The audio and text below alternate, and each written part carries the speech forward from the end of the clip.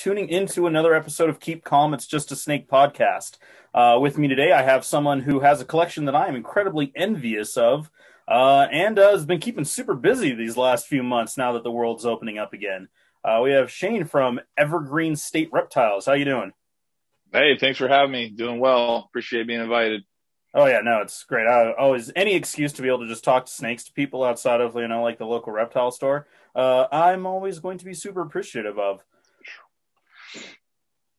So, do we want to go through the whole rigmarole of how you got started into this, or Handle it. Let's go. We gotta use the time. So sounds good. I'm ready. Okay, so when did you first decide that, hey, I like the creepy the legless lizards and all the stuff that everyone likes to call these amazing animals?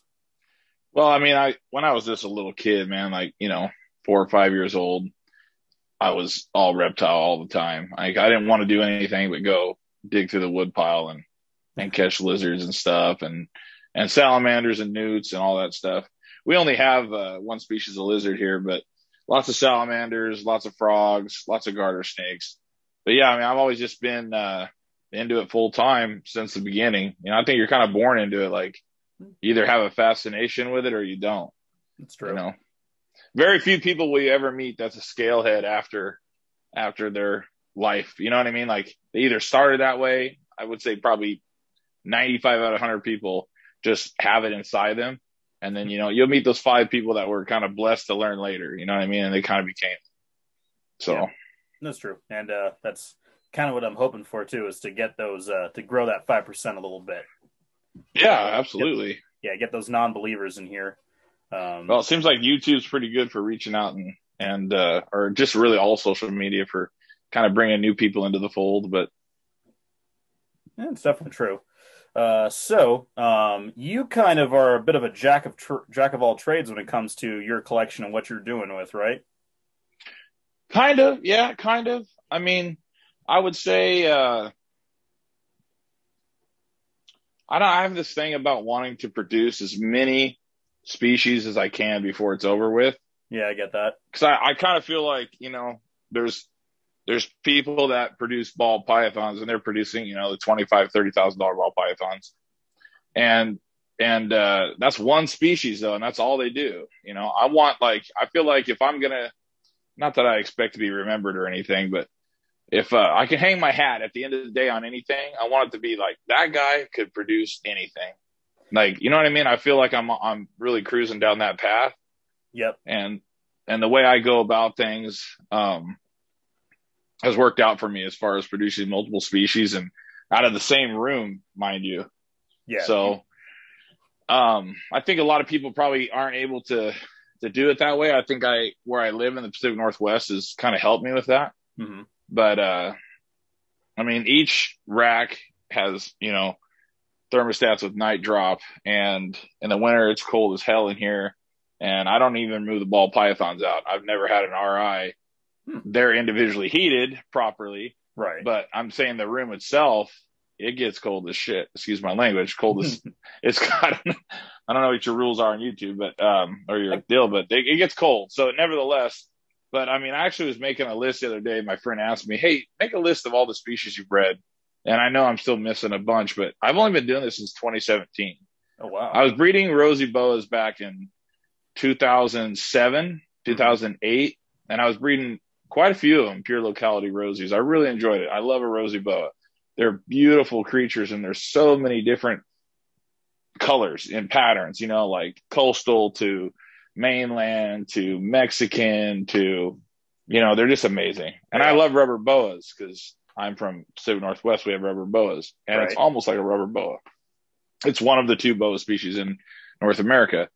But I kind of I didn't abandon it. I just kind of progressed life and bought a house and had the kids and started working 9 to 5, And I ended up losing my job, and kind of in 2015, I was like, man, where do I go next?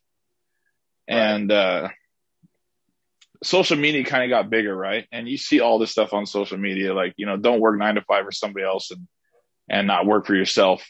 Right. 10 hours a week or 2 hours when you get home or whatever. So I kind of started thinking, man, I love reptiles. And even when I sold my rosy boa collection, I still had a black pine snake, and I think I had a green tree python. And I mean, I had some cool lizard species, a couple monitors. And I mean, I was still in the hobby as far as a keeper goes, but, 2015, 2016, I went down to SoCal and did a show with a friend. Right. Kind of saw how the shows are run down there. The shows here hadn't like they're progressed now to where they're like pretty amazing, you know. I mean for the area, because you got to remember the demographic. Like it's a whole culture down in SoCal and Florida, but it's not quite like that up here in the Pacific Northwest. And our shows are pretty amazing considering the fact, you know. But I watched my friend do it, helped him do a show, and I was like, man, it's like excitement, right? It's almost like getting ready for the football game for me. I play college football, so it's almost like being in the locker room before the game, lacing up your cleats. You know, it was like I kind of got a little adrenaline rush from it, kind of got pumped up. So I just kind of went all in, but I took my time getting there. You know, I started with cheap racks and a few projects and progressed, and the few projects in the very first year, I held back, man, like probably like, especially the Cal Kings, because I love Cal Kings. I held back almost everything I produced. Yeah. And this is kind of my coming out year for that. Like all those babies are producing animals this year. So Yeah, I can tell your social media. It's just eggs right now. Yeah. And yeah, I just kind of figured, you know, like, and then I lost my job last May with COVID, and I needed to, like, you got to bet on yourself. And I did it in a sort of way, but I was kind of forced to. So May, COVID happened, lost a job. And I was ready, though. Like, I probably should have been looking to make an exit, you know, and do this, because I built this up for this year, right? Last year, it actually wasn't the best breeding season for me. I had 19 clutches, and I was probably expecting 35. Yeah, we always get those years, too.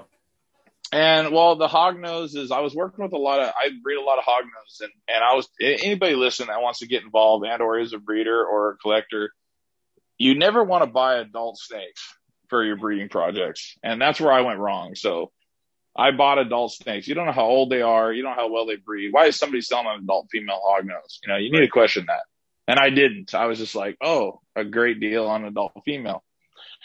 So, you know, they're burned out or they didn't produce. And, you know, I got a few clutches, and luckily I held almost everything back last year. I mean, I raised up 79 hognose, tricolors and westerns from last year that are staying here, you know, and I bought all babies, yearling or down. You know, if you buy a yearling, go for it. But anytime, like, it seems like with an adult animal, especially hognose, they're so much more finicky than people know or they want to believe. They're one of the more difficult snakes. You buy a female, or excuse me, an adult, and ship it time zones, it does something to them, man. It can either revitalize them or it can break them down.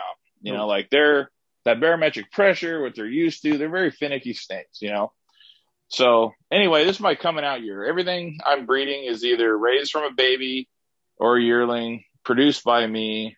And I hit clutch 50 today, which is great for your podcast. I'm glad to be doing it, so I can say I actually hit that number 50. You know, that's a big deal for me. I mean, I don't know how a lot of people. I don't really know what other people do, but I mean, the goal was 40, and we hit 50, and it's just the middle of May, you know, end of May. I think I got 40 something ball pythons, and probably 10 of them are breeding age. Mm-hmm. And I've only got 3 clutches, so I could pull another 4 to 6, 7, 8 clutches out of them. Got another bull snake ready to go. Still waiting on my Crebos, and I got some double clutches going on with some king snakes and a couple that haven't laid yet. So, you know, I could hit 60. I mean, who knows? I mean, yeah, it's insane. It's amazing. Like, that's definitely sustainable for my family, though. So, well, that's good. I'm really glad. Yeah, I'm going to hammer into the hognose a little bit, just because, like I mentioned before, that, you know, here in Colorado, we can't keep any rear fang venomous. We used to be able to have hognose, and everybody wants hognose here, but, you know, Yeah. But that's crazy. Like I've been watching your social media a little bit, and you've just been it seems like you are just constantly busy, just going nuts on all the eggs and the bedding and everything else. Like, and you've been vending shows like crazy too, haven't you? Yeah. Um, I did Phoenix for a friend, helped him out at his booth. He wasn't able to make it, so two of his employees came with everything, and I from Temecula, the reptile shop, and I flew in and I worked that show with him. None of my animals, but just helping a friend out. Right after we had our first Oregon show in a long time, like, since Right. or local show rather. We had in 2020 in January we had the Portland show, which is a 1 day and it's a great show. And then the very next weekend we had the Puyallup show, which is in Seattle. And that was a great show. And then we didn't do anything until Salt Lake in October, which was a great show. So October was the last show we had. Excuse me. And we did the show in Oregon, and then we did the show in Salt Lake right after. And then I actually flew down to Vegas to visit my uncle, and I attended that show just to kind of check it out and kind of check out the lay of the land to see if I want to do it, in the future. And I had some snakes there too at the Reptile Shops booth. I had some tricolors and sold well there too. So Yeah, I feel like tricolors do extremely well. they're hit and miss, man. I mean, I've taken, 10 to a show expecting to sell out of them, and I'll sell 0 or 1, and then I'll take 10 to a show, and within 4 hours, all 10 are gone. And it's what's interesting about the tricolors. Everybody wants to do the bioactives. Mm-hmm. You couldn't find a better snake than a tricolor hognose for a bioactive. I mix the cocoa dirt, what do they call that? Cocoa core. Mm-hmm. With cypress and or cocoa, the husk, the block, yeah. The block, yeah. And that's what they use, right? And I keep it nice and damp.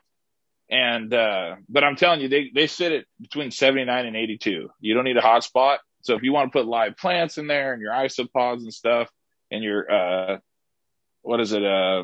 Zoo Med front open door deal. Oh yeah. And they're on frozen thawed. You just toss a mouse in there and don't even watch. It's gone the next day.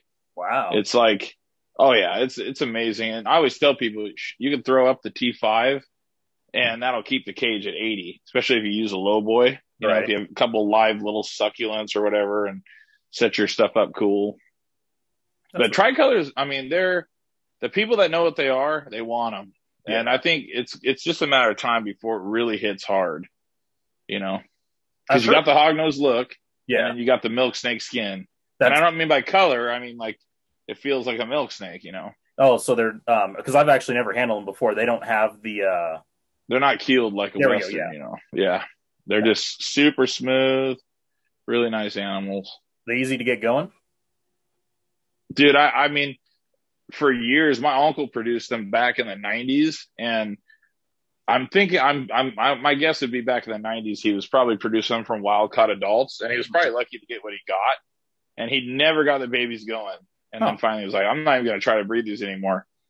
But I don't have a problem. I use fish one time and frozen and with a dead mouse one time, and none of them will eat. It's not like a Western where you get like a third of them will eat pinkies without scent or half.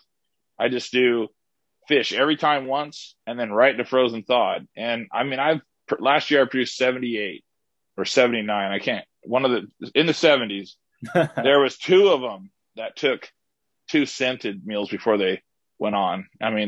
That's cool. That's insane. Yeah, I know. Cause I've heard nothing but, like basically horror stories getting baby Westerns to get going. Oh, it's so easy. It's really? not as hard as people. There's a trick to it. Like, like ball pythons, they hatch. You keep them in the incubator. I keep them in the incubator. I clean them up. I put them back in the tub, and I put a dish of water in there, and they stay in there all together until they shed. Then I remove them. So with hognose, and you feed them, right? Same thing with the king snake. You wait for king snake to shed, then you feed it. With hognose, the day they leave that egg, if you put a mouse in front of them, 75% of them are going to eat it. And if they do, they're done. And then the other ones, you do. I do tuna water, and I don't have a problem. And I do the whole thing dipped, and the next time I do the half. Then the next time I just touch the face. Time after that, they usually eat it. It's not that hard. No, that's awesome. That's really good. That's It's people that want to keep babies in glass tanks. Hognose are so finicky, they need that ambient temperature of like a baby tub. And a too big of a tub is going to throw them off. So like the pencil tubs that people look at and they say, that's not fair for that snake to live in there. I mean, those are money. You know what I mean? A baby hognose needs to be in a confined space, and they rock. So. Yeah, that's awesome. Yeah, I only ever had one Western before they kind of really cracked down on the rules here. And he never had any issues going with him. He was a yearling, and I kept him in what I honestly thought would have been too small of a thing. But like the fake bluff strike me a lot, but he was really good. Yeah. I mean, it's easy, man. It really is easy. I mean, I don't have as many as I thought I was going to have this year. For whatever reason, my females laid, like I had this one female one year and she was old. She double clutched 24 and 22 eggs. Okay. And I think that's hereditary, by the way. If you got a snake that double clutches, you should be holding females back. Okay. I was going to ask. I think that passes on. Cool. Interesting. So, I mean, my hognose now, I think my biggest clutch this year was 13 eggs, and most of them were like between 5 and 8. But, so the bigger the female, I think the least likely they are to breed too. It seems like the smaller females within the 200 to 225 gram do the best breeding. That's what I've came to determine. Interesting. So do you think if you like kind of kept them lean and mean, like just kind of really slow grew them, you'd probably get a few more years of good, healthy clutches out of them? I don't know. I like I say, I haven't had any trouble breeding smaller females, but I've had trouble breeding larger females, and it has nothing to do with the anatomy of the male or whatever being like too big. Because males, you can breed them at 35, 40 grams. Those are your best breeding males. When they get, I bred a male at 8 months old, and he did amazing. When you get males that are big and sluggish, they're not the best breeders, but some are. And then some other males, even small ones, they don't want to breed. They don't have that instinct to go get it. So the female's the same thing though. When you get a big, heavy female, I mean, I've seen hognose, we're talking big around, like we're talking, Coke bottle size or Coke can size or close. And I've never had success with those. I had one big girl that was over 400 grams, and it didn't matter what male I put her to, she slugged out. And hognose are tough to breed anyway, though. I mean, you have to get them cold enough, and it's hard to get that through to people. Kind of some like people, rosy boas too. Okay. You got to keep those things dry and cold. But some people say that you can drop them to 75 and still do well. And I've seen people do that, or not even cool them, just kind of like let the barometric pressure change the atmosphere. And I've seen a few people successful with that, but I think it has a lot to do with where they live. Yeah. You know what I mean? But for me, if I don't get mine cold enough, we're talking low 50s, but the best is probably about 48. Oh, wow. I don't have as much success. So. Interesting. Yeah. It's always so weird to me when you start going into more than just like balls and corns, like how different, like the changes of, the time of year, the temperature, how long you brumate, like all of those start to get a little, not necessarily nitpicky, but it matters a little bit more than just, all right, let them go off for 2 months, then just pound them with food. Yeah. So, I mean, corns don't really need to go off, right? I mean, my friend of mine, he produces his without cooling them. I cool mine. My colubers get cooled. There's certain species from South America that get a little different cooling period. And, but I mean, the corns should breed regardless. Yeah, they kind of do. The barometric pressure, they can feel the change of the season. They don't necessarily need that deep cool. And I mean, I would say, but most colubrids, except for Hondurans are kind of, my uncle, he cools his, but, a friend of mine, he hangs a curtain, a black curtain in front of the rack. That's it. Keeps them on the same heat, and then he rolls the curtain up 4 hours a day for light. Because, his reptile room, the light's on for 12 hours, right? Or maybe even 16. You wake up in the morning, you turn the light on, you go to bed, you turn it off. But he gives them light for 4 to 6 hours, and he's super, super good at it, right? I mean, he gets full production, and we're talking those snakes are never below 76 degrees. So who knows? Yeah, that is kind of interesting. Do your tricolors, they have to go through different than a lot of the westerns? Negative. They're just like my balls. I keep the tricolors and the balls the same. They get heat year round in their tub.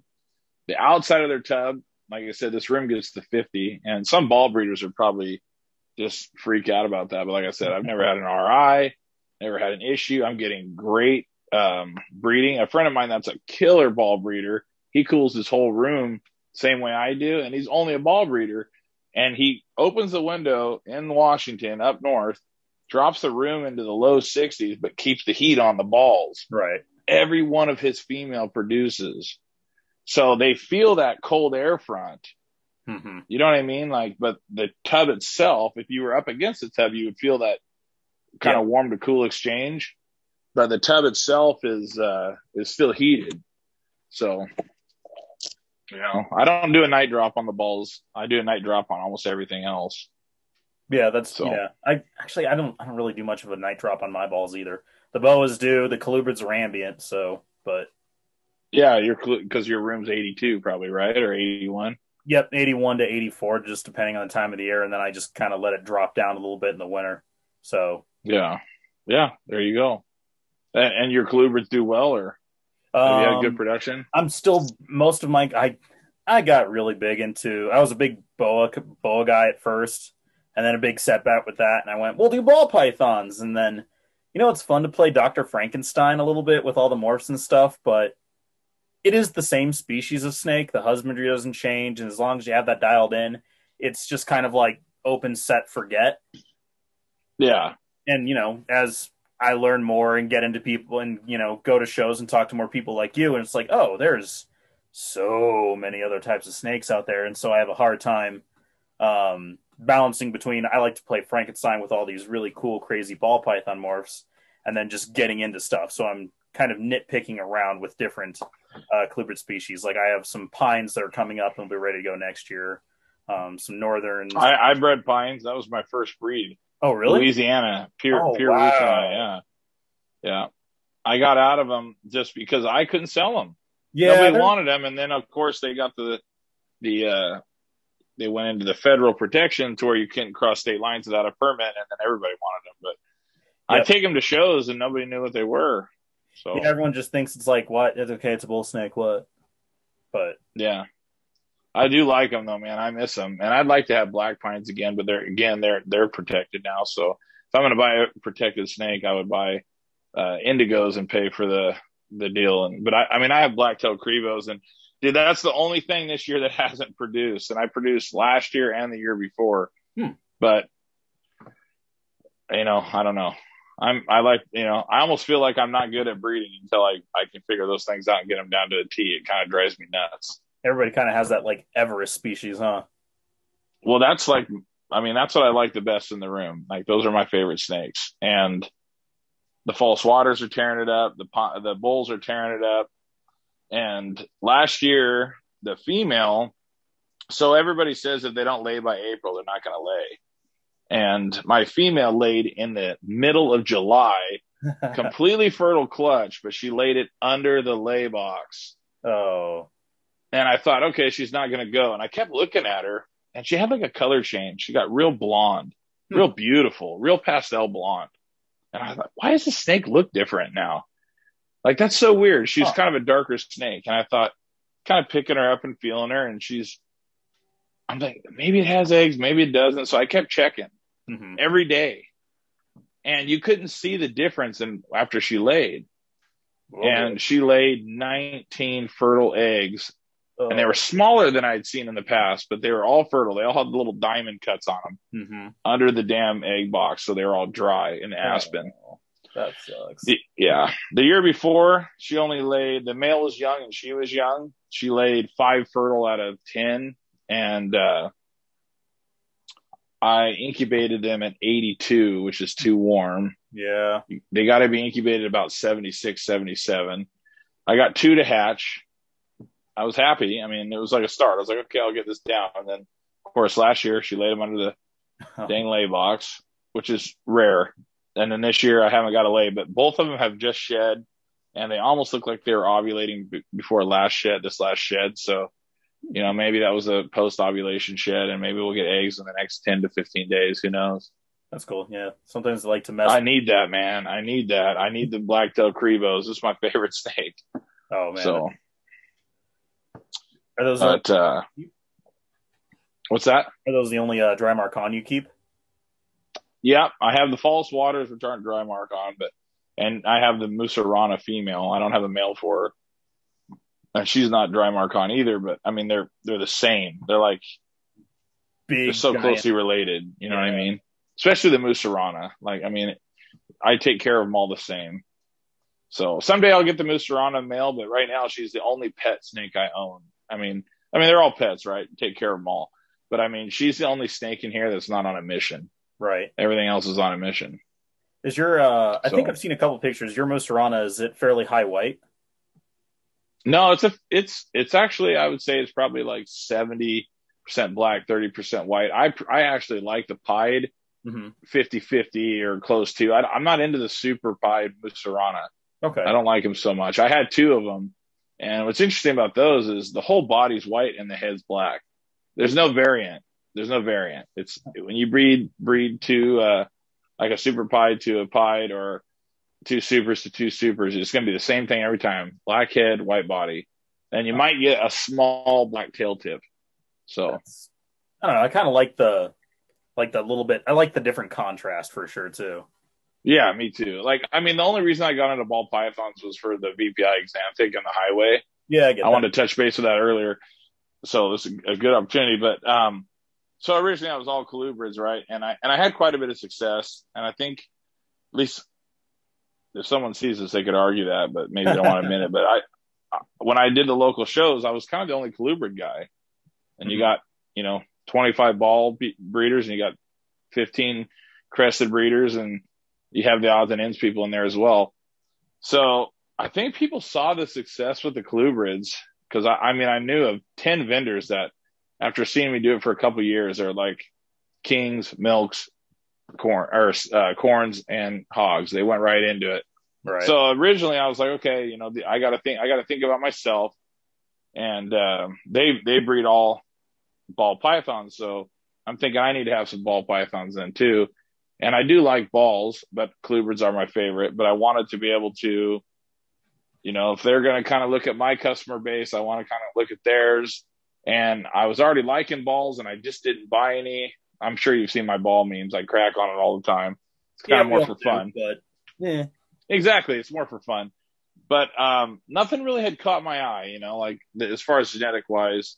And then I started really looking at it, and the highway, the freeway, and the VPI exanthic.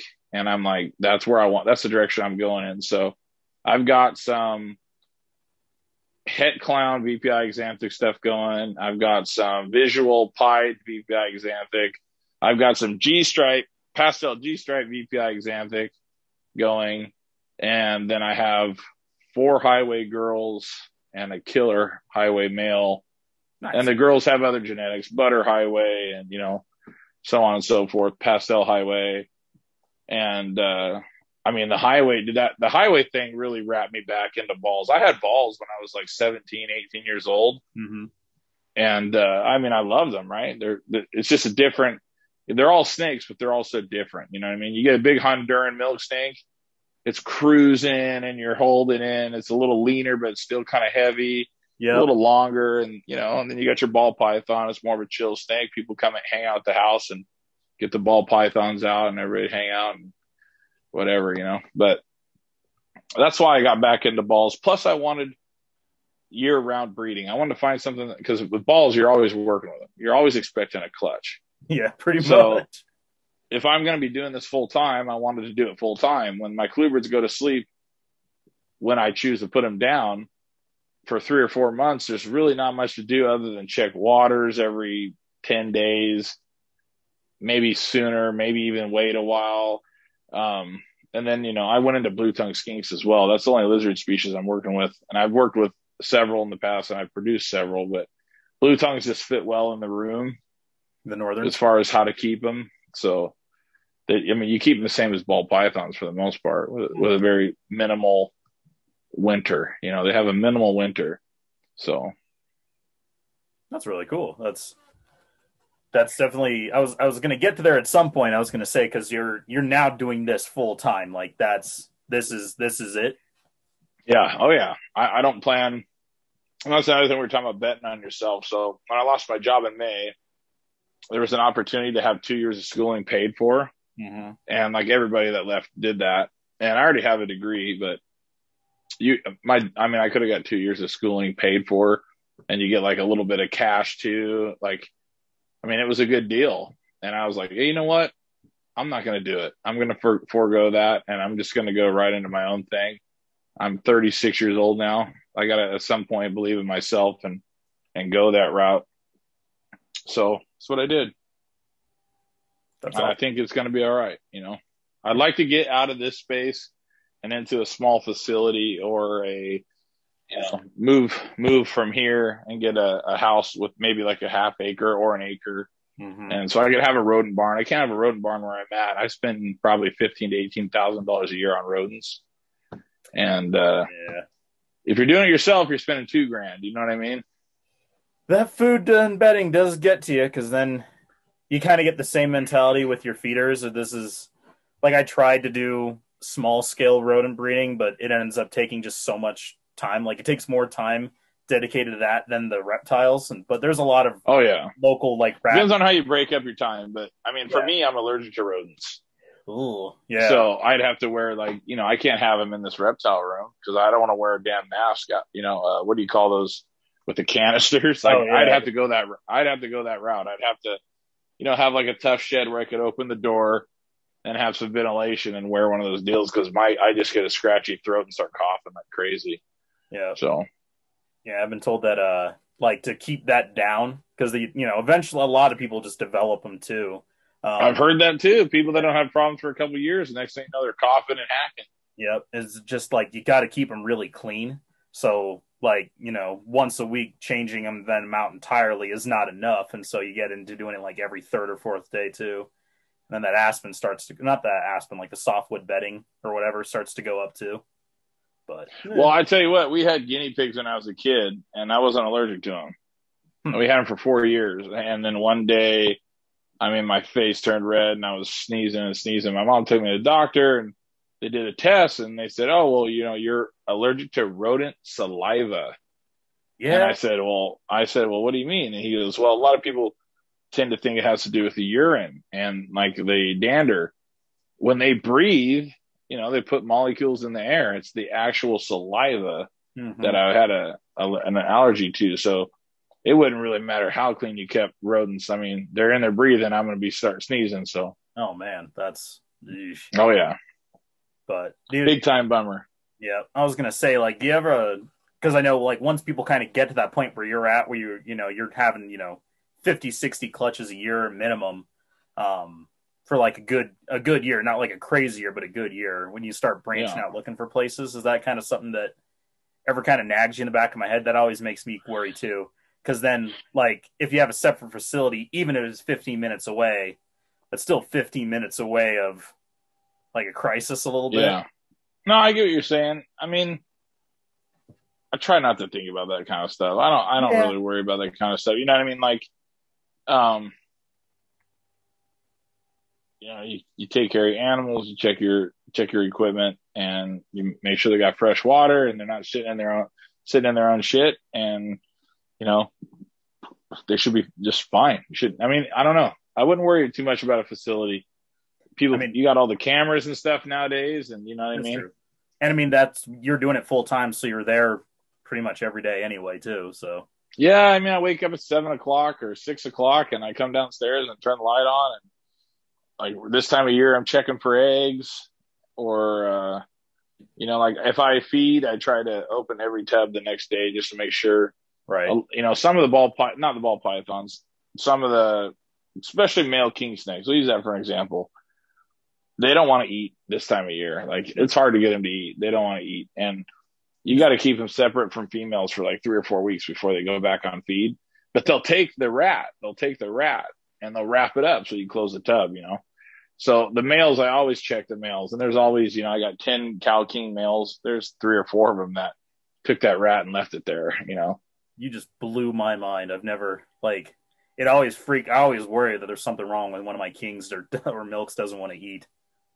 That's just Yeah, especially males, females. Female hognose will eat as they're laying eggs. I mean, they'll always eat. If you got a female hognose at night food during breeding season, you better turn that heat up. But yeah, king snakes, milk snakes, they got in their mind to breed. Drymarchon and false water cobras, they're going to eat regardless. They're always going to slam. Actually, my male black-tailed Crebo, he definitely doesn't like to eat if he's cruising. And that's one thing about Crebos. If you don't pair them up, they'll rip their own skin off. I mean, they arch their back and they will shred themselves. They'll wear their face right off. All right, I guess I got to really get on getting that female yellowtail then. Well, I don't want my boy needs to tear himself. Well, no, the female's not around. So if there's no female, the pheromones, where you just give him a little more space. He could still do it, but it's not likely. But the cow king males, we're getting to the tail end here. But if I'm looking up there and they're some of the males are going like this, you can almost sex juvenile cow kings by how they behave during breeding season. But they're not going to hurt themselves. But the Crebos are so big bodied, so strong, and so, my way or the highway type deal. Like, they literally will arch their back and push up against the top of the rack and just thrash and push and pull. And they'll really do a number of themselves. So anytime I see extra movement, I put the male in for, 24 to 48 hours and take him out. So.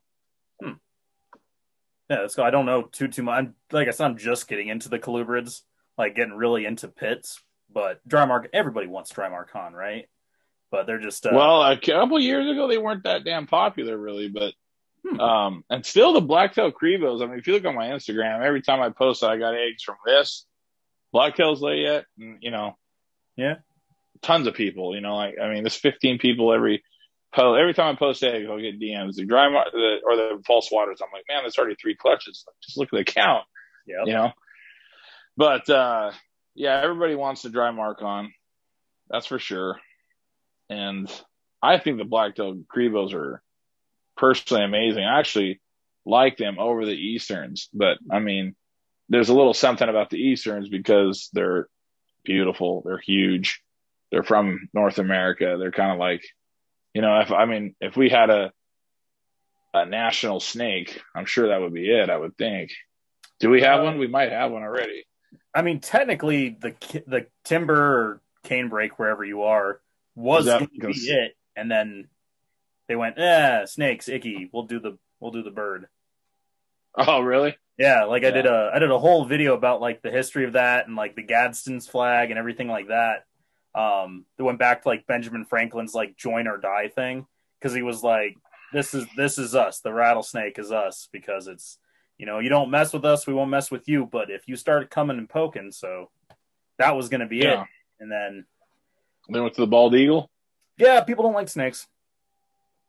Well, I just didn't know we have a national flower. We should have a national snake or whatever. But we might, and actually, I don't know if we do. Actually, if we officially do have a national snake, I get a lot of inquiries for the Eastern indigo anyway, but yeah. I've just never had the desire to keep them because I'm still working on the black-tailed Crebos, I guess. But man, I saw one at the Salt Lake show. This old man had it, and he brought it with him to the show.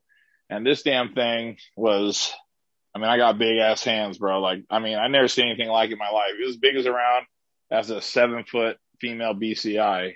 Oh man. I thought it was fake. I was like, it looked weird. I know it was old, but it was just wrapped around his shoulder and not moving. And this snake's head was bigger than a deck of cards by far. That's so crazy. It always freaks me out whenever you handle just a large colubrid like that, because it's when they move, you don't expect something. You don't expect a colubrid to be that big, and so when they move and cruise around on, you're just kind of like, oh, what the heck is going on? My experience with colubrids, if they're gonna bite out of the tub. Once you get them out, yeah, they're fine. That's true. One of my false waters, it'll like bite you as it's cruising on you. Oh, really? I don't really appreciate that so much, so I don't handle it much. Yeah, that's But, they do those kind of it'll like be rosy fine. bites. It won't hood up or anything, and you'll be kind of holding it. It'll like go across your chest and bite, and then bite, and then bite. But it's not like biting and twisting. It just kind of just bites, and then it's kind of weird. That's so weird. It's almost like it's feel like, you know how like dogs are kind of mouthy. Mm-hmm. You know what I mean? Like they'll kind of just, like, I have a Great Dane puppy. She's super mouthy. She'll bite your shoulder, down your arm, and she's not hurting you. She's just mouthy. Yeah. You know, that's like her way of interacting. Yep. And I almost feel like that's how he is. That's a little Because he's not biting you to eat you, and he's not biting you to hurt you. He's just like feeling you. Yeah, that's still a little disconcerting from what, could be an 8-foot rear fang venomous snake. Oh, it's not comfortable at all. Yeah, it's absolutely disconcerting. I've been keeping snakes forever, and I have a ton of them, and I do my damnedest to not get bit. I'm not one of those guys that sits out there and gets tore up. I don't, I mean, if you get bit, you get bit. But if I know a snake's flying out of the tub with its mouth open, which most of the king snakes do, Mm-hmm. People at home that have 1 or 2 king snakes, they can probably open their tub and pick it up. But when you have 60 of them, they're going to have a little bit different behavior, because I'm not opening the tub all the time picking it up. So they kind of come out like this, and I kind of one hand over here, get it over here, back over here, and then I'll pick it from behind, turn around, and it'll kind of look at me and then realize no food. But they're definitely smart. I think colubrids are by far the most smart species of snakes. Not saying a lot considering hognose are colubrids, and they're the dumbest species of snakes. Yeah. I will say that there's definitely good arguments to be made in that favor. I've had some weird stories with like my boas, but they're smarter than balls. They're smarter than berms. Yeah, I think so. I have boas. I did get a boa litter. I need to add that to the list. That's not on the list. I got a nice boa litter in 2019, but I had 4 females. No, I ran 2 that year. I got 1 litter and one infertile litter, and I was kind of bummed. I thought, okay, next year. The next year I had 6 females total. I ran 2 and then 4, because he's always supposed to do it every other year. I got 0 litters, and the males were tied up all the time. Yep. 2 of the females dropped duds, and 2 didn't even do that. So I called my buddy in SoCal and said, bro, you're the boa guy. This is way too much space. You'll make it happen. I want to fill the space with colubrids, because that's what I enjoy the most. I mean, there's some awesome boas out there, man. I mean, there's some boas that are stunning. I mean, oh yeah.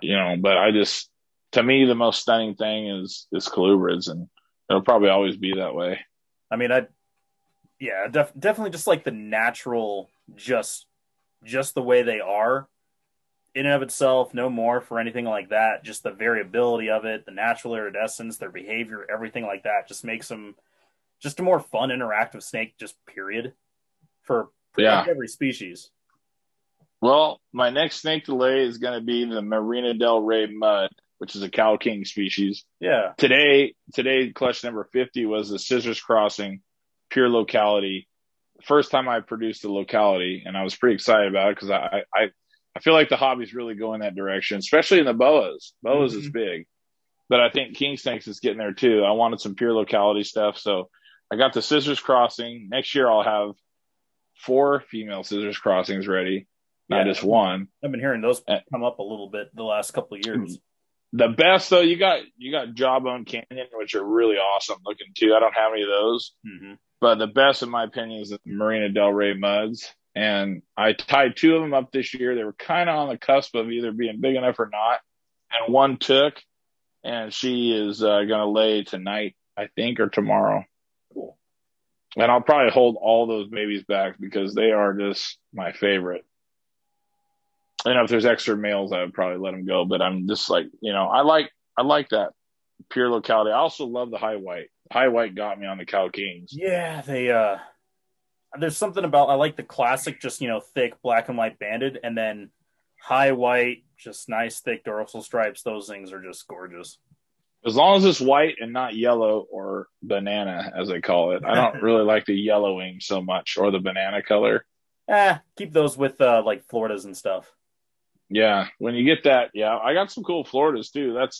I produced some pure locality Floridas this year. I'm so excited about because the first year the male wasn't large enough, so I bred an Enery to an Xanthic because they're different in Floridas. I don't call Brooks and Floridas. They're all one to me. I Like think it's that's the same damn thing. People argued all day. Some guy with the last name Brooks went and started calling his own Brooks. You know. yeah, that Um, colubrid name. Yeah. I got some New England Xanthic, which is different than Enery, and I produced some Enery snakes to my New England Xanthic female, but my male wasn't big enough because they are one of the hardest pure locality colubrids to find. And I got a beautiful clutch out of her this year, and I'm super stoked because they are almost all white with just very little black outlining. And then against the Enery, which is more black with white outlining.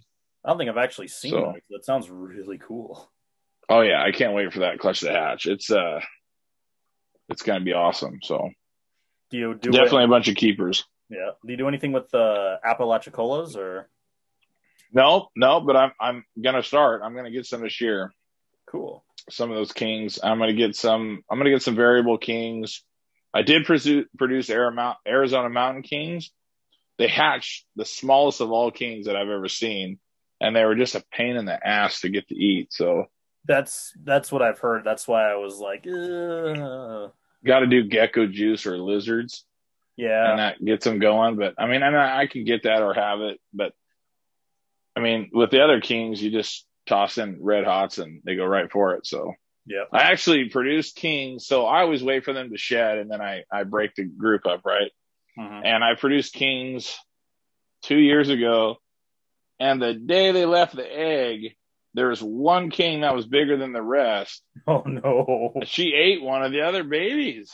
And I never heard of that. I talked to a bunch of breeders. They couldn't believe that she would eat before shedding or even eat one of her own siblings.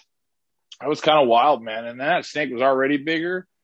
It was like 4 times bigger than everything else in a week. I mean, it was insane. Did you have like But incubation time on them or something, or just the one? no, off I just do the happened to be same huge? 82 degrees. 82 degrees. It just came out bigger, probably a bigger egg. The bull snakes I feed the day they hatch and they eat Yeah, that's right good. away. Yeah. Yeah, right away. Frozen thawed, first time. Never had them deny it. Yeah. Take it right off the tongs. So Yeah, that's them. Do you mess with any locality bull snakes? no, but I would like to. I think there's a lot of people working that though, you know. So I Yeah, don't they're want to getting popular. I don't want to work stuff that too many people have. So and no reason in particular, right? It's just I still enjoy the morphs of the bulls. The white-sided albino is my favorite bull morph because it looks like a snow and it has like a very, very light cream color down the top. Mm-hmm. So, and the red albino, it's a big hit. Yeah. I wanted to make some high binos this year. I'm making double het high binos. The only clutch I've had go bad this year was my double het high bino clutch. Oh. For whatever reason, she did not shed before she laid eggs. And the eggs were perfect, but I didn't have a nest box in there. Yeah. And I caught her laying them, but the problem is when you don't have a nest box, even if you catch them laying, they've already held those eggs for probably 48 hours longer than they should have because they want a nice spot to lay. Yeah. So they kind of came out a little chalky, and I only got one good egg out of the 9. And I mean, I can't really blame myself because she didn't shed. Yeah. She came out of Bermation, shed. She was paired, and she laid the eggs. You know, they shed out of Bermation. You pair them, feed them up, then they shed. Then you put the nest box in 5 days after shed, and on that 10th to 15th day they lay. I try not to put my nest boxes in prematurely because, you know, they do dry out. And if you rehydrate, at least the way I do it, it's never quite the same. It's almost too wet. You know what I mean? I use the cocoa husk. I make it in a bucket, right, and make the dirt. Right. And then I'll put that in there, and I'll take the dry cocoa core and I'll put a handful or two in there, and I'll hand mix it, and it hydrates the cocoa core enough. But I wait for about 5 days after they shed. I tag it and throw the deal in. But she, for whatever reason, laid without shedding, and I thought that was interesting. So, yeah, they like to mess with you sometimes. well, I mean, I think it was kind of rare, but I mean, I'm almost thinking I paired her last year. She didn't produce, and I think she retained. And when she shed out of brumation, she was doing her pre-lay shed. Yeah. You know what I mean? Yeah. I got a weird split clutch from a retained sperm last year too. Yeah. But what did I have that did a retained sperm clutch? That wasn't a double clutch. Oh, my Pueblans. I produced them last year in like April or May. Didn't pair again because they're small. They stay small. And I didn't pair again. And they're Halloween Pueblans, right? Right. On Halloween day, she laid another clutch. Her first clutch was 5, and her Halloween clutch was 9. And at least I like to say it was Halloween because I didn't find them for 4 days. Oh, but I know what eggs look like day to day to day to day when you don't find them. Right. And they were almost where they could be hydrated, but just not right there. So it was either October 31st or November 1st because I found them on, let's say, November 3rd. You know, because if they're not going to lay, I'm not opening that tub, but every 4 to 5 days anyway. Yeah. That's doing a quick peek, grabbing turds, checking waters. Yeah. But I mean, I didn't pair her, and usually to get a double clutch, you in the same season, you've got to pair.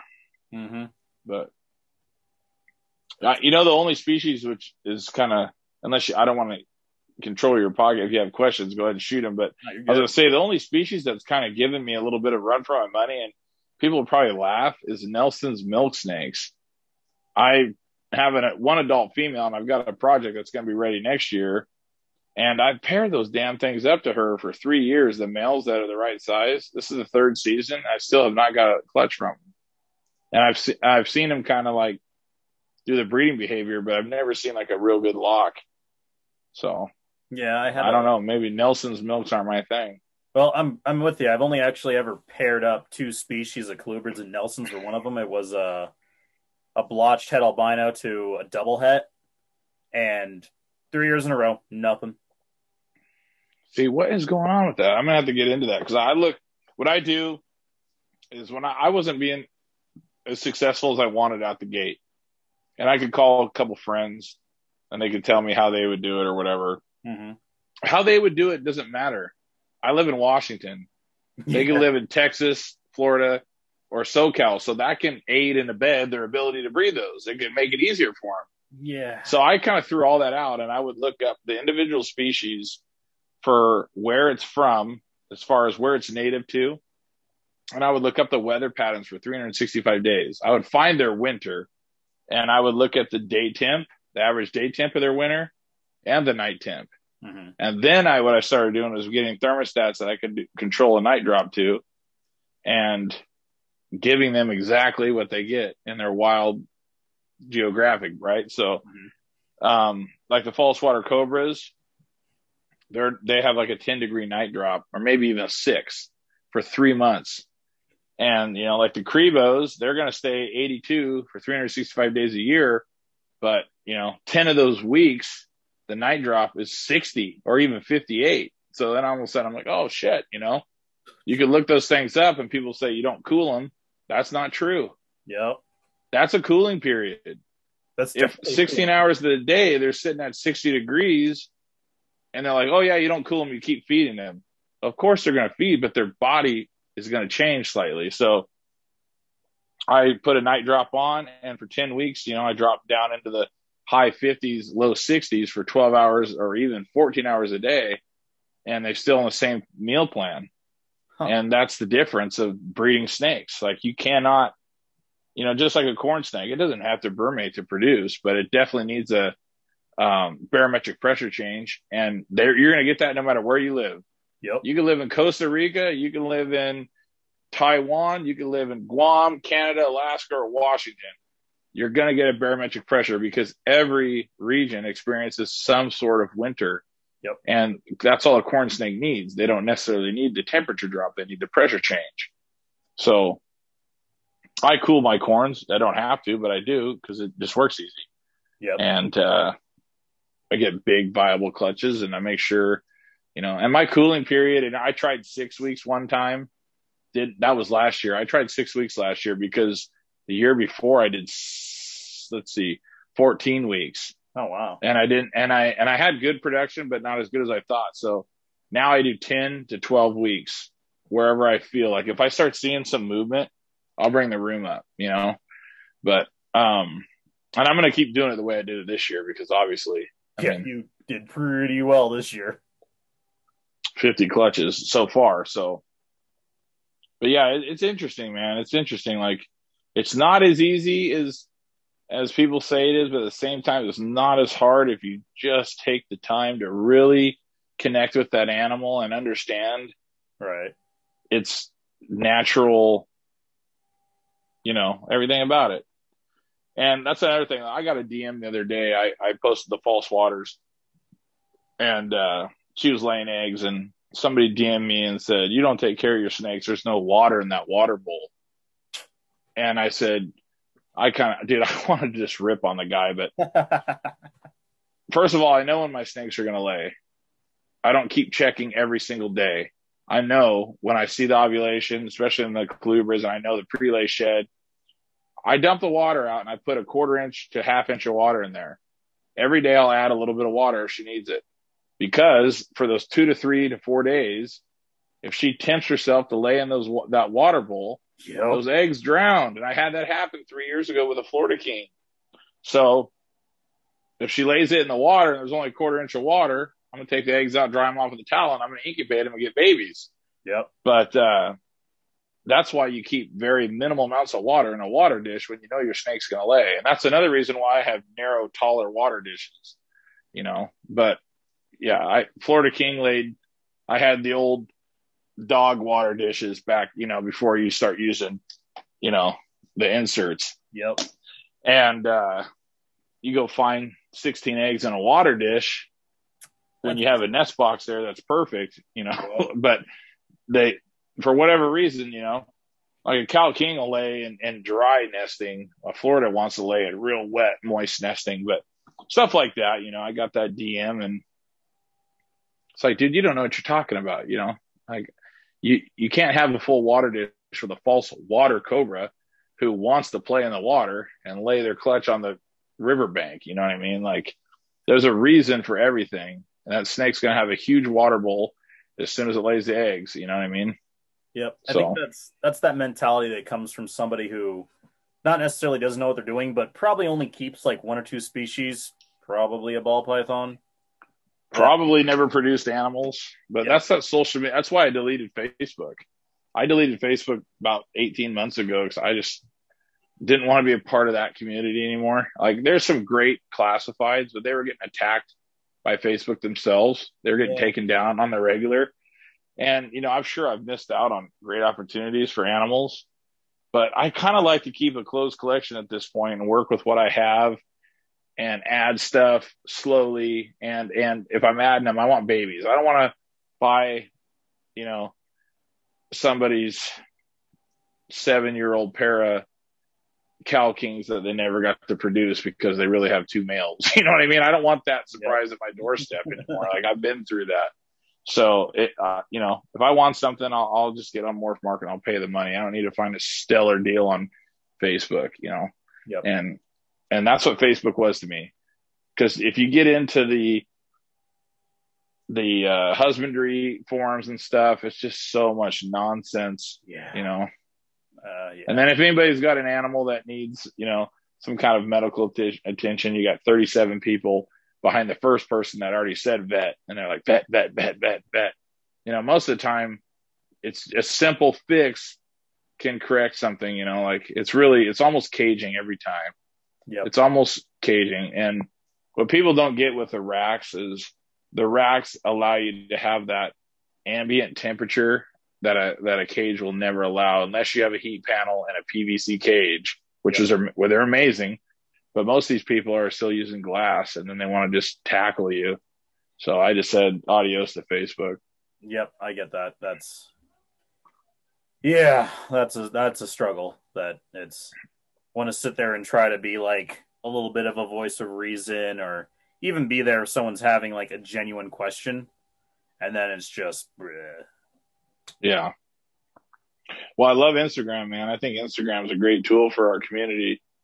And as long as people stay the course and stay in their lane and they don't get involved in drama and, that Facebook stuff and drag it over, we have a really good ability with Instagram to communicate and do our thing. So. It's true. I haven't seen anything nearly as crazy as obnoxious as Facebook. Yeah, that's a good word. Exactly. Yeah. Yeah, Instagram is definitely. I think Instagram is honestly, when the Asian countries started importing all the colubrids, right? So you had first Hong Kong. Hong Kong started taking all the colubrids probably around 2014. That's when they first started showing some interest. And I mean, it got big in 2015 and 2016. Hong Kong was literally sucking up all the colubrids. That's where your MBK went from $40 to $300 in the course of 5 or 6 years. Yep. Because supply and demand, and what created the demand was the social media accounts of these people in other countries who kind of like idolize the animal, and they like, what I mean? Like, yeah, if you look at some of and then, Japan was right after Hong Kong, and South Korea came right after that. And that's all social media driven. It's not like somebody's on the phone saying, what are you up to over there in Hong Kong? And somebody's like, oh, I got this really cool colubrid from North America. No, it's social media. And that was great for our industry, and not from a financial standpoint. It's not great for me or you to be able to sell a snake for more than we could have 5 years ago. No. It's great as far as social media also improved husbandry and communication. Like, you see, so if you spend more money on an animal, this is human instinct, and me and you aren't that way, and a lot of people that are going to listen to this aren't that way, but you're going to protect your investment. So if you spend $40 on something and you spend $400 on something, you're not going to want to lose that $400. Yep. You're going to go to the end of the world to make sure that animal's taking care of property. Now, I'm not talking about you or me, because we're going to treat every animal the same. Whether it's an A-male corn or a black-tailed Crebo, I'm going to make sure it has the right thing. And I know a lot of people listen the same way. But there are people in the hobby that like to buy deals. What's the cheapest snake? I don't want to sell to that person either. But, it's kind of like where the sulcatas fall in. Yeah. You can get a sulcata for $45, $50. I'd rather sell somebody a leopard tortoise for $250. And I know they're going to go spend that $50 on that T5. And I know they're going to, you know what I mean? Like, and there's people that are, like I said, they're going to listen to this. I got to make sure I say that over and over so nobody gets upset, that want a sulcata, and they're going to take good care of it. But there's a lot of people that show up to these shows with auntie, uncle, cousin, mom, and dad, and they're like, $50 for that cute tortoise? I'll take it. Yeah. You know what I mean? So back to what I'm saying, all the Asian countries that started exporting all these colubrids, they raised the bar because they, like, the way they, what's the right word? The way they kind of showcase their lives and how they take care of stuff. It means a lot to them. Like, that snake, I mean, it, like, you know what I mean? Like the caging and what's inside. Just a complete point of pride on a level. There you go. They're very prideful about taking care of this animal. Yeah. And it's spread. You got South America and North America and Canada and Europe, and all these people start seeing these beautiful animals that they've never been exposed to. And instead of buying a 10-gallon tank and some acid bedding and putting it in the corner, right, they're buying the PVC cages. They're buying a glass tank that's nice, and they're going to retrofit the lid to hold humidity, and they're going to put a fogger in it, and they're going to put fake plants or real plants and isopods, and they're going to understand the feeding schedule and the proper handling. And it's just grown the industry to new lengths. And it's a good thing, man. Like, A snake, a $25 corn snake shouldn't be $25. No, No snake should sell for less than $100. I Because you agree. know what? If you want an animal, you should pay $100. I think that's good. I don't like that, like disposable or training wheels pet that a lot of reptiles get lumped into because it's a And living I'm thing telling that you, it can live happens. for decades a lot of the time. And yeah, it's not something that you should just willy-nilly impulse get just because. So exactly. When I first started, a friend of mine producing sulcatas, and he would send it to me for the shows because in the Pacific Northwest, there is a guy in Oregon that's producing cherry head redfoots. He doesn't come to the shows though. So, you got 10,000 people walking to the door of a show. You got between 50 and 70 vendors, and there's no tortoises. So I'm like, you know what? And it's not about capitalizing on the sale. Like, I'd rather sell my snakes. But I'm like, hey, shoot me some tortoises, send them to me, 2 days before the show. We'll soak them, hydrate them, feed them, and we'll sell them for you. So, and it's not for me, man. And it's not even for him. It's for the community, my local community. Yep. An ability to get a tortoise that's not wild caught and or told that's captive bred and come from some random Google reptile company. You know what I mean? So, but I was selling sulcatas, and it was actually Joe. I talked to Joe. We were in the back room on the podcast, and he's like, why do you sell sulcatas? And I was telling him, well, because, I want to give the community an opportunity to own a tortoise. There's a lot of people want tortoises, and this isn't Texas. This ain't Florida. This ain't SoCal. Yeah. That's where captive bred tortoises are everywhere. And he's like, man, I really think you should have a second thought about selling sulcatas. And I thought, and we discussed it. I thought, man, why I didn't decide that on my own? You know what I mean? $50 for a shelled friend is not enough because the lack of, like I said earlier, protecting your investment. You spend $400 on a tortoise. That tortoise is, you don't want to spend that $400 twice. $50. Some people are like, $50. Kids were happy for a few weeks. Exactly. So, but anyway, yeah, I think, man, the Asian countries getting involved with colubrids, and I'm not talking ball pythons or boas because they can't import them, but it took the hobby to new lengths and a whole.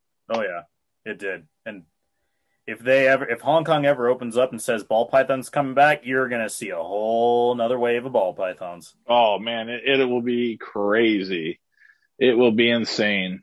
So, I mean, part of me wants it to happen because I breed a lot of like the leucistic ball pythons and like pieds and stuff, and they really like those high white animals. Which sounds really dude, it would be amazing it will be amazing. It would be amazing for our hobby. It's not a bad thing. Yeah. The more value there, okay, so like I say, it protects the animals first and foremost, but the supply and demand is gonna change. More people will get involved. The shows will get bigger. People have, you know what I mean? Like, and people that breed snakes, like I've ran into very few people complain. Sorry, I keep adjusting my ear pods. No, you're fine. Complain like, oh, you shouldn't breed snakes for sale. Okay. Are you kidding me? You're buying snakes. So don't tell me I shouldn't breed them for sale. You want to buy them from Petco or PetSmart where they've changed hand 3 times? It's not like I'm going to capitalize and breed snakes for the rest of my life. Like, first of all, it's a passion and nobody can tell me my passion, right? Like, it's my passion and someone's got to produce this stuff. And what better opportunity to buy direct? Yep. You know what I mean? Like, we've all seen the second, third hand suppliers and how that works, like, so people should give the breeders that if you can reach out to a breeder and tell them, why are you breeding snakes? You that's a win for you. You can reach out to that breeder and buy a snake and not buy it from a third party. Like, you know what I mean? Like, yeah, it's not a bad thing. It's a good thing. Like, it's a small business. It's coming right from the hand of the guy that, you know what I mean? Like, yep, produced it. So, but I've ran into very little of that kind of behavior. Like, most people are super like supportive and like it. And a friend of mine told me he's like involved with, everybody's kind of afraid of the word rescue, but he's been doing rescues and has the federal license for rescuing. We call it 501(c) or whatever. That's the tax deal. And then he has he works with the police department And he said, so when he goes to the seizures, 9 out of 10 times, the animal is from a big box store. He's never heard when he goes to collect these animals from the owner that they say, oh, I bought this from so-and-so breeder on Morph Market. Or, it's just not going to happen. Nope. It's all people pushing animals back and forth on Craigslist and or big box stores where you're not going to have that one-on-one ability to discuss husbandry, feeding. If you run into a problem, dude, I help people that don't buy stuff from me. Yep. I've helped people, and then they turn around and a week later say, look at the snake I bought from so-and-so. And it's kind of like, man, dude, I just spent 2 hours with you over a course of 7 days. But, at least I know the animal's got the individual has the ability to take care of the animal. Yep. So when you look at the stuff that shows up on rescues, it's often in common that it comes from the big box stores where they don't have that direct line to a breeder or information, and or they probably really weren't interested in reptiles to begin with. You know what I mean? Yeah. No one's going to text me or message me who's not interested in reptiles. If they're interested in reptiles, they're going to want to do their best for the pet. You know what I mean? Yep. So I feel like I've been rambling and taking over your podcast. I'm sure you have some questions or. No, it was really good. I mean, it's basically, I don't know too much about colubrids and things like that. And so there's this old adage that I heard from somebody where if somebody's doing something very successfully for a long period of time or not, but they're doing it the right way and they're doing it successfully, just shut up and listen. Oh, yeah. And so that's what I usually do. And so, we can have a good back and forth sometimes, but if it's specifically a subject that I don't really know a whole lot about, I will usually just kind of, as I knock the mic around, just kind of quiet down a little bit, and I'll pop in when, it needs to go in there. But just to hear someone who does it a different way, but is still successful, or just working with a species that I know nothing about, like, we don't keep hoggies. And so that's why, run with that, because I don't know a whole lot about them. A lot of people here in Colorado don't know a whole lot about them. So I want to hear about them. Those are really cool. Like, we know the tricolors are different than the Westerns for a variety of different reasons. I mean, they come from a different continent, but yeah, different humidity requirements, different yearly annual temperature graduates and everything. So exactly. But the perfect bioactive species, I never would have thought that a tricolor. Dude, tell me what snake would make a better bioactive? Maybe a green vine snake, I guess. Maybe, but I mean, you know what I mean? But yeah, it's like, well, of course, that's perfect. Dude, they burrow. They love the moisture, and like I say, that you could put a UVB on one of them low boy exoterras. Yep. Do your layers of the clay balls with the weed barrier, and then the dirt and the sand, the dirt, and your isopods. Like that's the way to do it, right? Yep. And that tricolor, Jesus, like I always tell people, like, people are always looking for their first snake, and it's either a ball python or corn snake, king snake. Yeah. I'm like, if you're going to have one snake and you want something just beautiful sitting there, and you want an eye grabber, and maybe you don't, and if you want to handle the snake, it's a great snake. If you never want to handle it, it's even a greater snake. Get you set up with the bioactive and get you a tricolor. That thing is so curious. Don't get curious and smart confused, because they are not smart. Yeah. As far as they're dingy. Westerns are super dingy, but I mean, yeah, tricolors are just the best, I've got a friend that's really into Westerns, and I gave her a tricolor because I thought, you already have all these Westerns, and you love hognose, and she's really into bioactives and the bugs. I'm like, you should have a tricolor. So I'm going to give you a tricolor. Awesome. And yeah, she loves it, right? She's like, this is so different, but so the same at the same time, but they're very strong and fast. When a Western is not strong, kind of puffy and kind of dipsy, I've got some Westerns that can move pretty quick, but not like a tricolor. I mean, they move like a milk snake, they want to go, they're going. That's awesome. So, but they still have that hognose attitude, though. They're almost more tame, to be honest with you. They're not as derpy, but I know people fun. And the females, dude. Go ahead. Sorry. I was gonna say, I think that might be like a big seller, because they like that cute puppy dog, pug nose. thing of the westerns and I guess the easterns too that everybody really loves, but maybe not. Yeah, I haven't got into the Easterns. I was going to. A former friend was supposed to hook me up with some. We were doing kind of breeding exchanges, and I ended up never getting anything out of it, and that's fine. But not breeding exchanges, but like baby exchanges and Right. and things. But I think the Easterns would be cool, but I don't know, man. I like the Westerns and the tricolors. I got some Western projects that are pretty excited about. And snow was kind of abandoned when Sable hit and some of these other genetics hit. Snow was kind of like, and I've been hitting the snows hard. I'm watching those eggs swell and sweat. I can't wait for more snows. I had some snows last week, but and then that wasn't even that was a pos head of pos heads, and I got 2 out of 7 of them were snows. That was pretty cool. But I got a lot of snow stuff coming. Snow conda, conda to conda, both one visual snow, one het snow, so I could get some super Yetis. I'm pretty excited about that. But the problem with hognose, man, I don't sell them. I hold them back because I sold them all. And then I didn't raise anything back. So now I have this weird thing where I just keep them.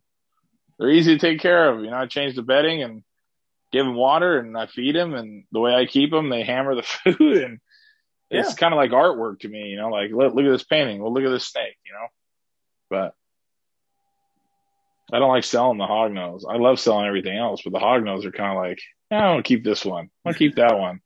I'm going to keep this one. Then I'll go through to pull stuff for a show. I'll have like, okay, these 22 snakes I'm going to take to a show. And then I'll start pulling stuff. And then now there's only 17 because I just put 5 more in the hold back, but yeah, hognose are fun. But yeah, the Easterns are cool, but they're just not my thing. Not really my bag. I've been told they're a little bit harder to kind of establish. I don't know if that's... I think that was before, you got some of those F1s, which is like first generation wild caught babies. They're not wild caught, but they came from wild caught. But now people are getting into like the F2, F3 generations, and that's when things really change. As far as, dude, I know people will probably, it depends on who can hear this or who pays attention and how people feel about the hobby. But I feel like the hobby's so far progressed that wild caught stuff I don't care what it is.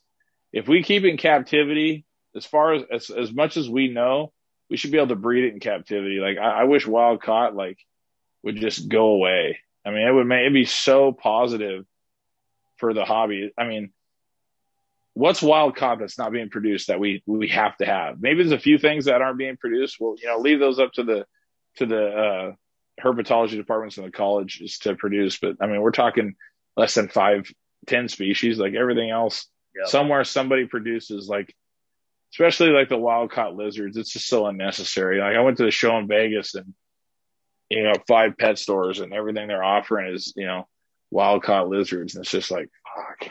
I really wish, why?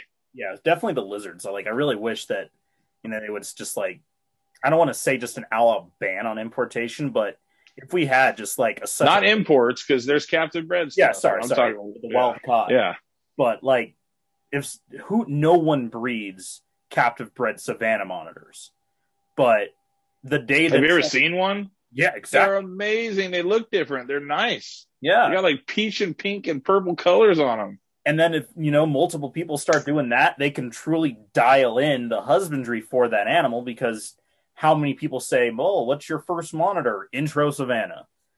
They can dial in or a Nile. I don't get me started on the Niles. Yeah, I was gonna say you probably really run with that one, but the problem with Savannahs is people keep them so overweight. And if you look at them in the wild, they're a leaner species. And if you see a well taken care of Savannah, I don't have a problem with people making their animals heavy, but I mean, we're talking, 5 or 6 pancakes stacked up is what they look like sitting down. A Savannah should look like a Subway sandwich, not the 2.5 pound hamburger.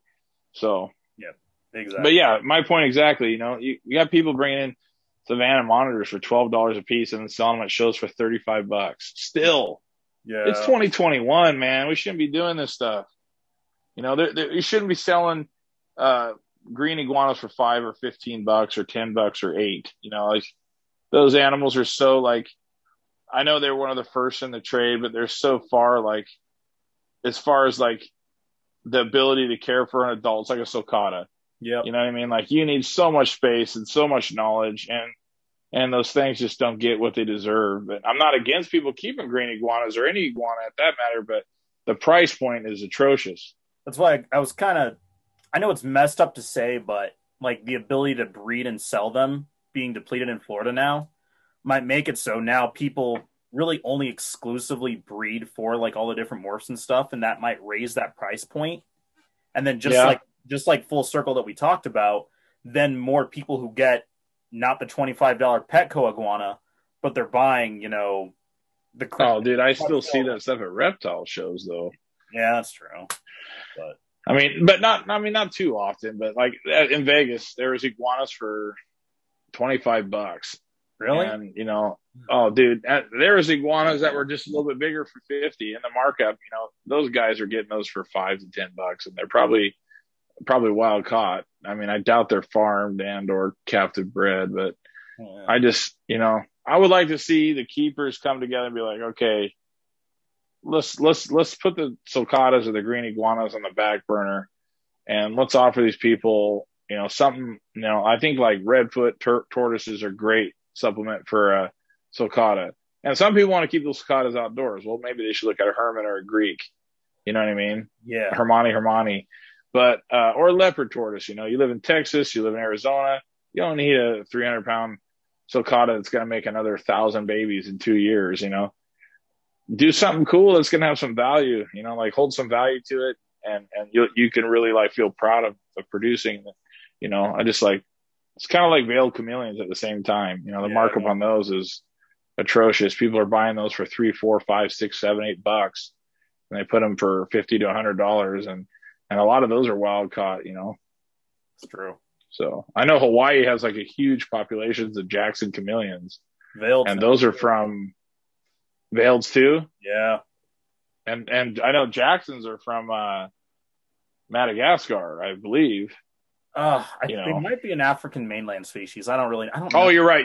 They are. I'm sorry. I don't know too much about chameleons. You're right. They are a mainland. They're an African. They're like Kenya. They're like Kenya where pancake tortoises live. They're like a desert species. But I know a friend of mine has a buddy in Alaska and Hawaii he can go out any day and pull 50 Jacksons right out of the backyard. I mean, they're just everywhere because like Hawaii doesn't have snakes. Nope. But they have lizards. So, it was a common practice to get the Jacksons whenever that happened in the 80s and 90s. And you have, veiled people know about the tigers in Florida and the green iguanas.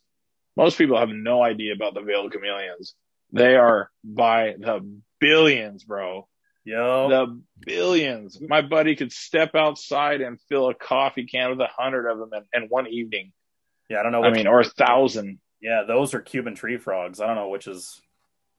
Those things are. Are those pretty all over there too? Yeah, I've been told that like that's what you hear most often is Cuban tree frogs. Wow. So I just think that I think we're really progressing as an industry, but I just think there's a lot of things we could do, come together and do and just continue to grow and make things even better, But I just I don't think there should be a ban on any species, but I think we need to like really start looking at the wild caught stuff. And you get a lot of these first time reptile owners, the mom that takes her kid and they're interested and they buy a long grass tail lizard or whatever. Yep. They shouldn't be buying that. No. They should be buying a captive bred bearded or Euromastics or or something, and directly from the breeder. They shouldn't be buying something that's traveled for 3 months, you know what I'm saying? But oh yeah, there's always room for improvement for us, like in any industry, but this one's important. It really is. And I think you're right. That would be, I think like the best first step to like bring it in and, a lot of those activist groups to kind of really ease off the back burner a bit would be, politicians too. Yeah. We don't ban, wild caught imports, but, as you said, collectively as a whole, just captive bred stuff, and that's what we focus on. Let's do better. Yeah. Still, let's put some effort into producing the Vietnam house geckos. Like, yeah, those things come in by the bag of 100 for 25, 50 cents a piece. So a friend of mine bought 100 of them for feeders for his gray bandeds, and we opened the bag. There was over 50 eggs in there. Like, all you have to do is incubate those eggs, raise those up, and let them produce. Like, there's just no reason to be buying 100 Vietnam house geckos. Like, we should be self-sustainable when it comes to that kind of stuff. And it's not like it's going to be hard to do. It really isn't, but whatever. Hopefully we get there. Because the acclimation, and the thing about those animals is they don't get the proper acclimation and or the deworming. People are going to listen to this podcast and probably hate me, but whatever. I don't give a shit. I just say what I feel, and that's how I feel. But it's like those guys get that stuff and it hits the shelf. Like, those need acclimation, they need daily soaks, they need panicure and flagell, and they need, they need to be dewormed.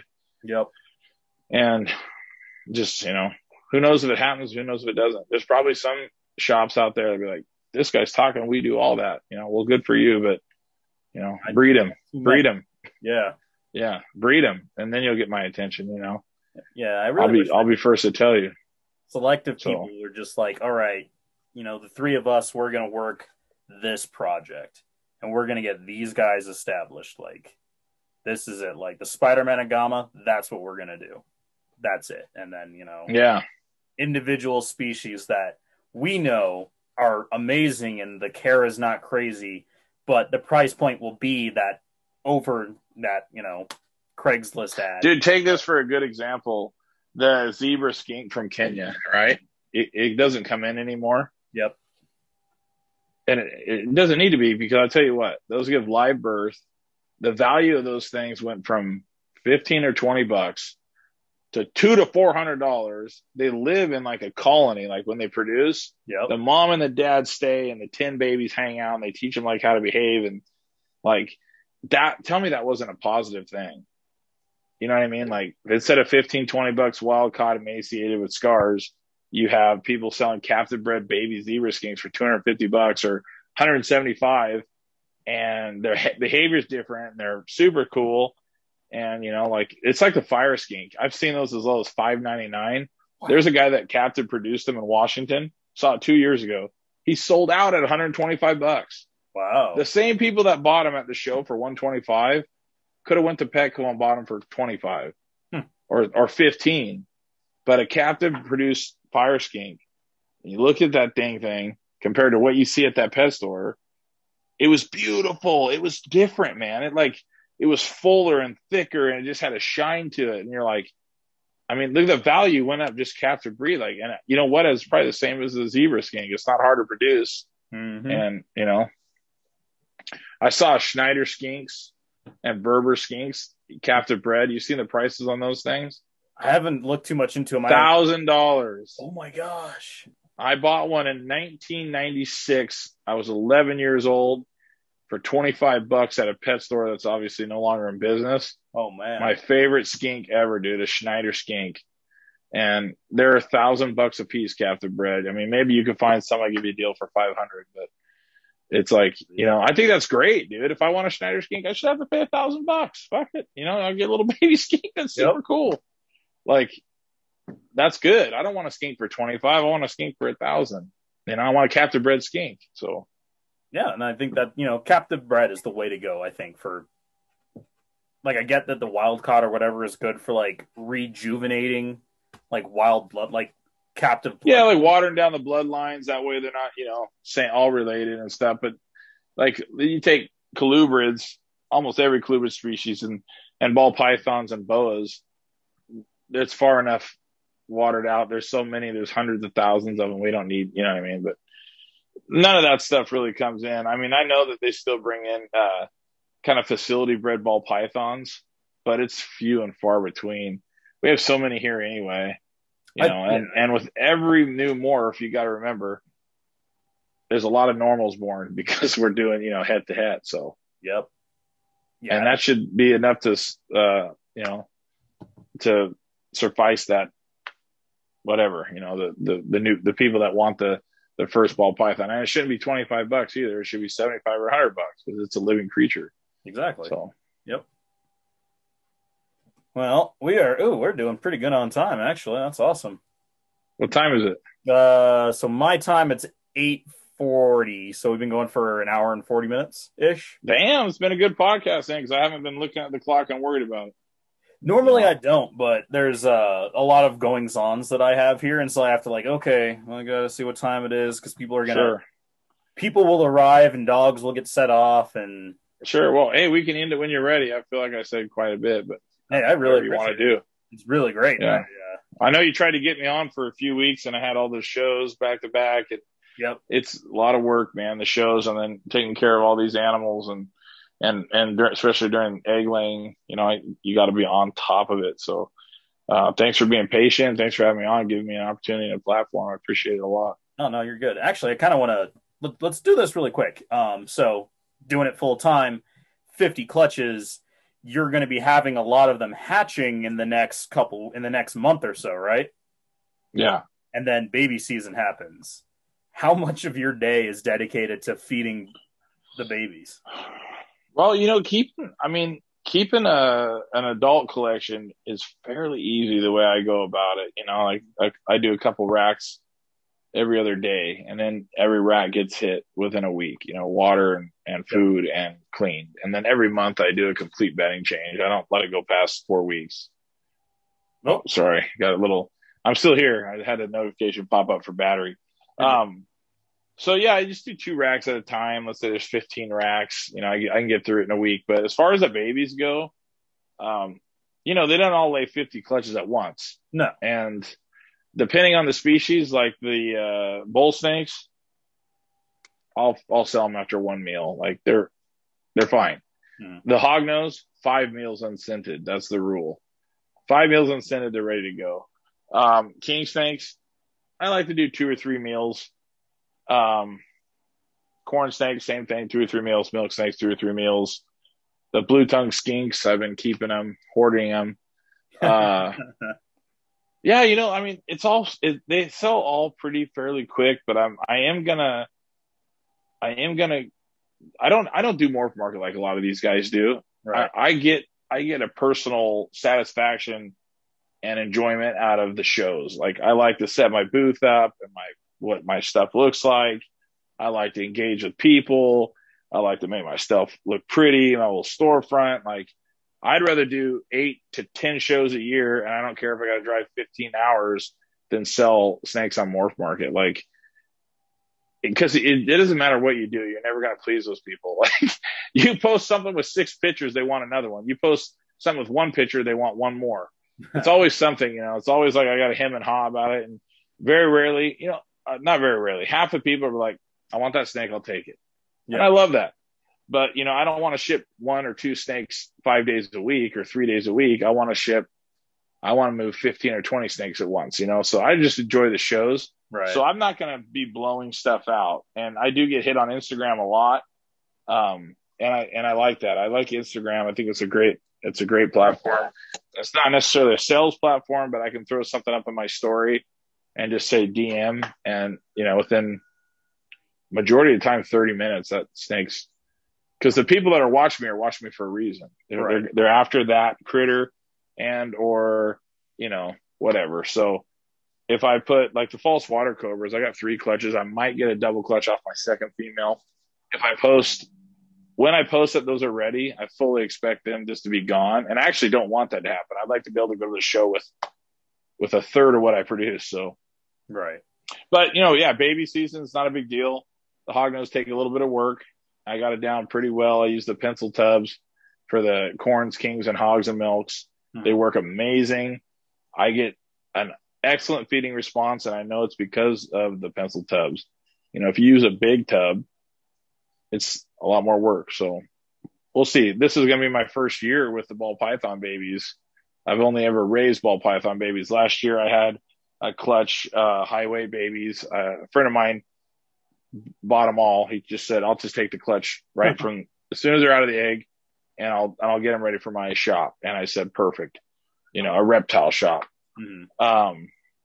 I didn't really wanted to open the market for ball pythons for myself when I was only going to have that one clutch. Right. This year I should have like 4 to 8 clutches. So now I'm more willing to like do the morph market and or the show where it's like I produce these. This is the projects I'm working, but just one off. I was like, hey, just take it and do your thing with it, and thank you very much. But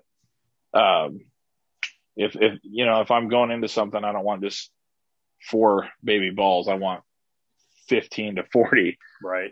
So it's just kind of, what I mean? Like I just stick with the Clubers until I'm really producing. So, but yeah, this year, I don't feed mice I don't want to feed the mice to the ball pythons. I know a lot of people do that. So if it's going to take work to get them on rats, then I'll take the work to get it on rats. But I don't, well, you're asking about my schedule. I wake up in the morning, I drink my coffee, I come out here and do the sniff test, make sure, everything smells good. No rodents are left behind. Yep. And, I'll drink a cup of coffee and start going through some bins and filling waters. And I'll be out here for an hour and a half. I got a big TV right here and I play music or whatever. And then I'll go in the house and whatever the hell it is people do and hang out and just kind of break up the day, maybe get ready for the day or take the kids to school. And then I'll come back out for another hour and pick up, clean up, sweep. I use the leaf blower in here and I blow the racks out. I love these vision racks are great, but with the bedding, people dog on me all the time on Instagram because you can see the dust. You can't wipe that off. It's like stuck, you know what I mean? Like I use the leaf blower in each one of them and then open the garage and push everything out. But then I'll come through and I'll clean and do waters and I don't feed everything all at once. I do it like day by day by day. Yeah. That way I'm not doing, 3 hours of feeding. I'm doing like 15 to 20 minutes at a time. So, but yeah, I'm not worried about the baby season. I'll handle it. I'll handle it. I'm ready.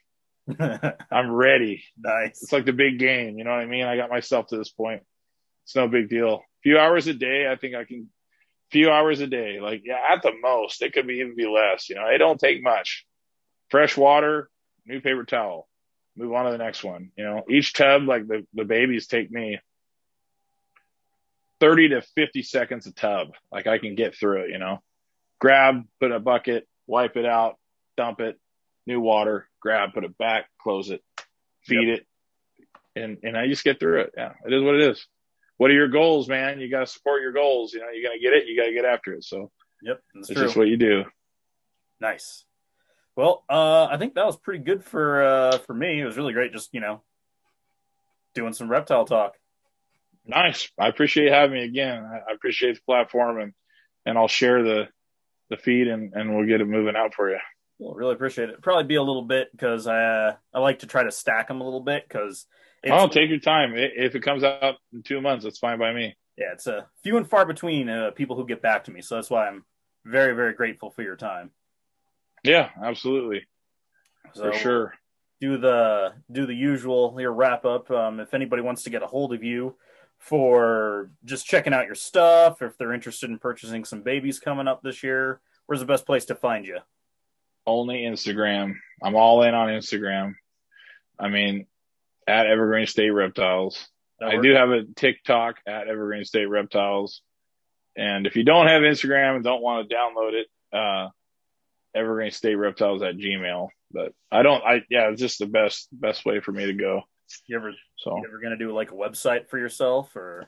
I did have a website and, it was, what do you call it? The server was out of Sweden. It was the biggest pain in the butt and it kind of soured me on it because the customer service hours were in the middle of the night. And I mean, it wasn't the end of the world, but it wasn't as cool as I thought it should have been. I think websites are kind of a thing of the past though, man. I just like, I don't know. I have the clothes on the Store Frontier, Evergreen State Reptiles and Store Frontier, but I might do another website again, but we'll see how big it gets, Yeah, we'll see how big it gets. You will find me on Morph Market depending on what it is. That'll be a thing. Cool. So. All right. Well, I'll look forward to seeing more of your stuff and maybe at some point if I can get up there again. I missed you this last time, just couldn't make it down there. But see some of your really cool stuff. Yeah, right on. All right. Well, thank you. Sounds good. And do you want to just click off? Yep, that'll work. All right, brother. Have a good one. Thanks. We'll talk on Instagram. Thank you. Take care.